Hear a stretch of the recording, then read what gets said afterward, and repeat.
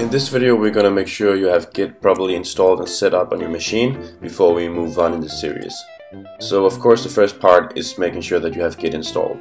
And if you have the terminal handy, the easiest way to see if it's installed is just by typing in Git and see if you have the binary. And if you get the same output as I do here, then you know that it's installed. And if you're on a Mac or a Linux, there's a good chance that it is already installed. But it might be an older version or something, so you probably want to update it anyways.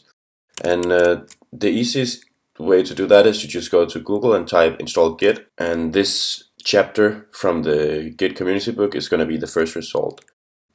I think it has all the information you need if you're on Linux, Mac, or if you're on Windows. And if you're on Windows, there's this project called Git for Windows, and you probably want to check it out. Mainly because it also includes this git bash that you can use to type in all the commands that we're going to use during the videos. And there's also a GUI, but we're not going to use a GUI. We're going to use the terminal, so you need the git bash.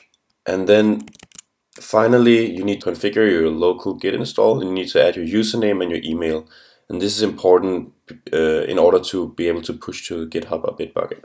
So the syntax is pretty similar to what we did when we added the aliases. So it's git config, and then we want it to be global, of course. Username,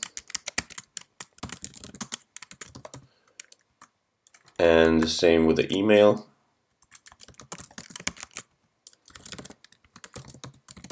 And just to make sure that it all worked, you can take a look at the git config file. And we see the user information here, and here we see the alias that we added earlier. So the git config -- global command is actually just an easy way of adding a few lines to this configuration file.